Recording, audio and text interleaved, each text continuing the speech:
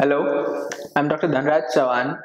Today I'm going to explain the procedure of foam sclerotherapy for varicose veins. So first we will screen the patients. We need to see how severe the varicose veins are according to usually the classification that is used is the CEAP classification, and most of the patients that usually come to us are after C3, that is once the patient gets symptomatic. It is then when he starts coming to us. When most of the patients in India, usually they're not worried about the varicose vein unless they start getting the pigmentation, unless it starts to ulcerate, unless they start getting the pain. And once that happens, it is then that the patient comes to us. And even then, the patient often wants minimally invasive procedures, or most important is what he asks is, can the medicines cure it? Varicose veins is something that medicines will not be able to make much of a difference in. So we have to go in for the procedural therapies in it. And I'm going to explain the foam sclerotherapy now.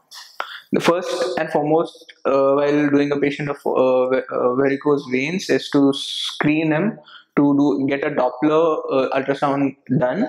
We see whether the patient screen him first for deep venous thrombosis. That's a contraindication for doing any procedure on varicose veins. That has to be managed first.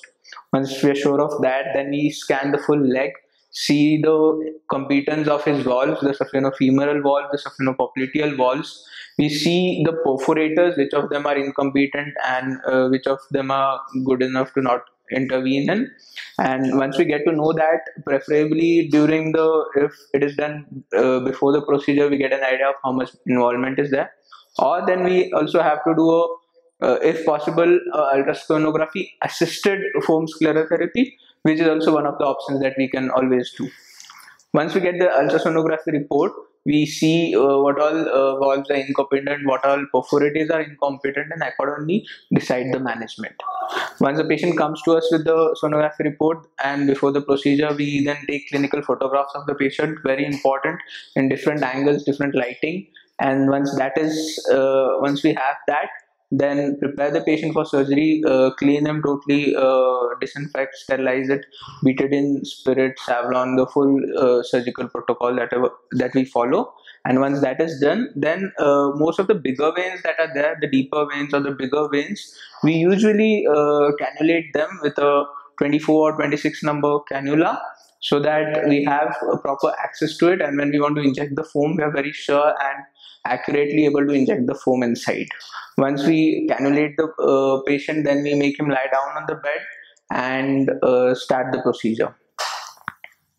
The procedure, the sclerosins that are commonly used for the procedure, as discussed, are sodium tetradecyl sulfate or polidocanol, commonly used. There are also many other sclerosing agents that are there which can be used too.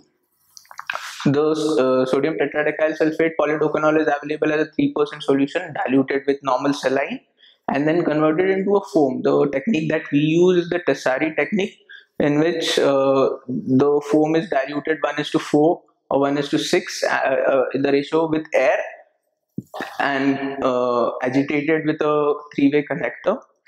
Once we get the foam, we start with the cannulated veins, usually amount that we require. Depending on the veins, the concentration of the sclerosant is decided. So if maybe a truncal vein which requires a higher concentration of the sclerosant, or if it's another reticular or a telangiectatic veins, lesser concentrations are there. So once we inject the foam into the cannulated vein, the first reaction that the vein has is venous constriction. The vein first constricts, and then there's a thrombus formation. Eventually, a fibrous cord is formed, which over the next 2 to 3 months will get absorbed in the body. As we come down and the veins get more tortuous and they're difficult to cannulate, then we usually get the veins marked. So the veins are marked according to how we see them when the patient is standing, and that marked positions, we go into the veins. It's usually requires some clinical skill and clinical acumen to know where the veins are and gauge the depth, and accordingly inject the foam into the vein accurately. If the foam is extravasated, then it becomes a problem usually, and there may be some pain to the patient, which is usually tolerable, not much to be worried about. So we go on injecting the foam throughout the course of the vein, and to make sure that we have completed the course, usually a sonography helps us to understand how much of the vein is covered. The patient is usually comfortable throughout the procedure, and we usually, if required, give him a analgesic so that the pain threshold is raised, he doesn't feel the pain, and it makes him comfortable throughout the procedure.